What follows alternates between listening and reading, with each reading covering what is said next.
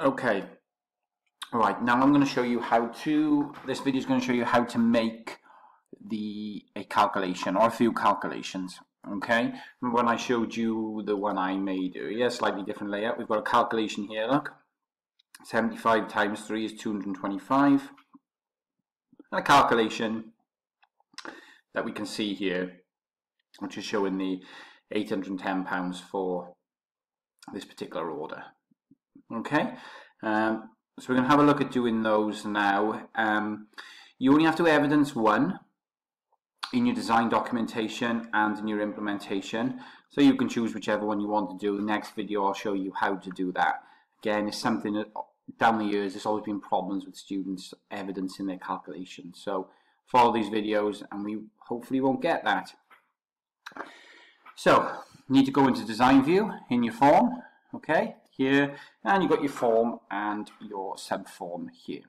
So what we want to do is we want to multiply quantity by sale price to give us the answer that we require. Bit fiddly, okay, with these. We just need to make a little bit of space. Neatness doesn't matter for this particular one because it's a datasheet subform, so it doesn't really matter because it'll just work anyway. What you need is up in your design tab, you should see one that says AB. When you hover, it says text box. You draw that, and we've got this appearing here. I'm going to add the properties up second, just to make it a little bit easier. Okay, and it's called text 12. I mean, you can change them if you want to. It's in the all tab right at the top there. Okay, I'm going to leave it as text 12 for now, but you can rename it if you so wish. So we need to do a calculation in there. So we just type in, it's really straightforward. We say equals, a little bit like Excel. Now square brackets, same as we did when we did the queries, sale price, completely surrounded in square brackets, look, times the star, as you know in computing, and times the quantity. You guys just have to spell them the same, doesn't matter about capital letters and things. Okay, and the format of that should be currency, so I'm going up here to go to format, drop down list here and choose currency. There. I'm going to change the label from text 12 to total. Oops, total there. Okay, so now we're going to go and have a look at that, and we should see, okay, I need to scroll, we can sort that out at a later time, but I've got £70 there, 2 times that, which gives us our first calculation. So if you want to use this calculation, it's a pretty straightforward one. All you need to do in your design documentation, there's a heading that says evidence of calculation in query or form. You go and you write the expression that we just created then in this. Okay, like I say, a bit fiddly, but it's there. You write that out, you type it out as if you've planned to do it. And then for the evidence in the implementation, you take a print screen, you show that, you explain what it does. Very straightforward, couple of marks there for you. What we want now is to add all these up and have a total like this. Okay, now this is a little bit more complicated, so follow closely. So back to design view, and we need to be, I'm going to close the property sheet down because I want some room. We need to be on the subform, and in the subform you need to scroll down, you'll see form footer. You need to drag some space and have that there. That's important. It won't work if you put it in the detail section, which is this section here. It must go in the form footer. And we are going to sum up that there. Okay, we're going to do a sum for that, a bit like Excel. So what I'm going to do is I'm going to copy the expression without the equal sign, if I can manage to get that. Okay, right click that. Doesn't work, so you're going to need Control C. So we've got that copied. In the form footer, we're going back up here and drawing that. Whenever you need to, pause the video, go and do what you need to do for it. And we're going to write equals sum, and I'm going to do control open bracket, round bracket, not square. Control V, the expression that we used up here. And that. So it's going to do a sum of all of those. Okay, can you note the name of the field is text 14? That's really important that you've got that noted. Do a save. This is important as well, otherwise it's not going to work. Up here, top left, do a save. When you look at that, nothing's happened because it's hidden away. You can't see it in the subform. It's in here somewhere, but it's hidden away. What we need to do is create another text box on here and reference it. Okay, and reference it. So let's have a look at doing that. So remember, it was called text 14. So now on the main form here, I'm going to get this, and I'm going to make pretty big there a new text box. That's text 25 on that part there. Okay, I'm going to open up properties, the property sheet. You can also right click properties and go to the data tab. Okay, find the control source option and click on that there. You should have the expression builder pop up. Okay, if it gives you a little sub menu, sometimes it does choose the expression builder.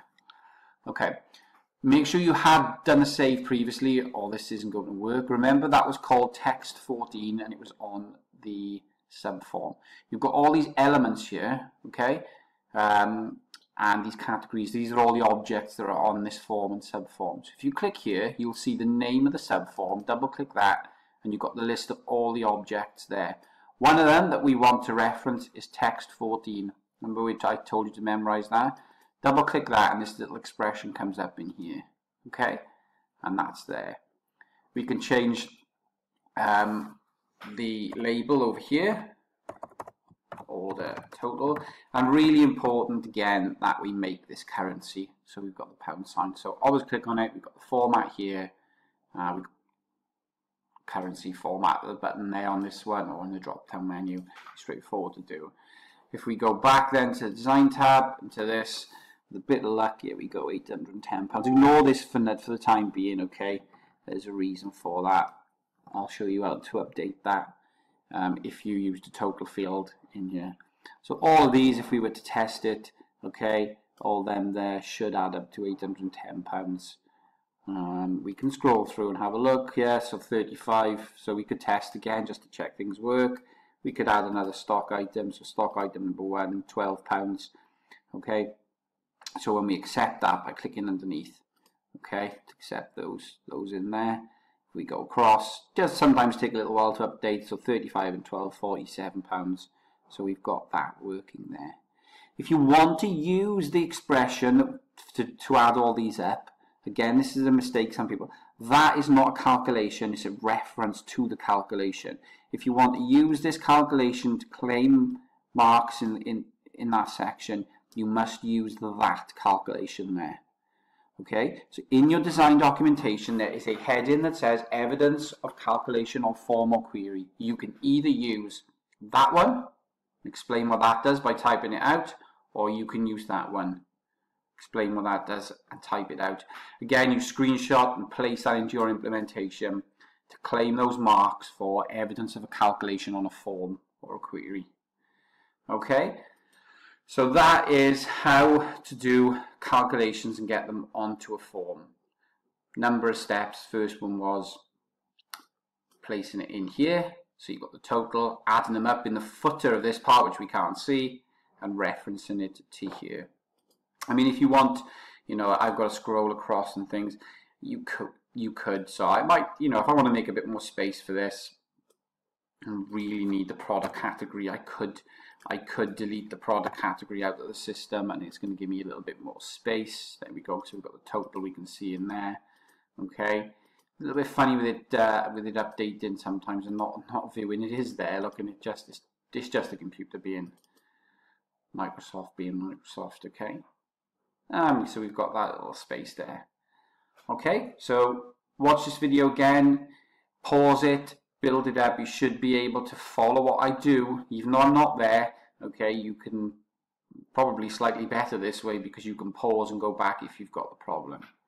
So to recap, what you should have thus far, year 13, is your table sorted, 6 queries, 3 forms. A customer form with the buttons,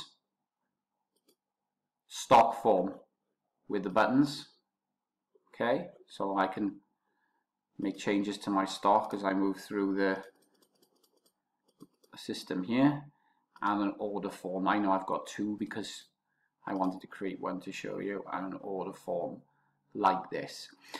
I will post in a later video how you make the total field in the customer table, okay, sorry, in the order table, match.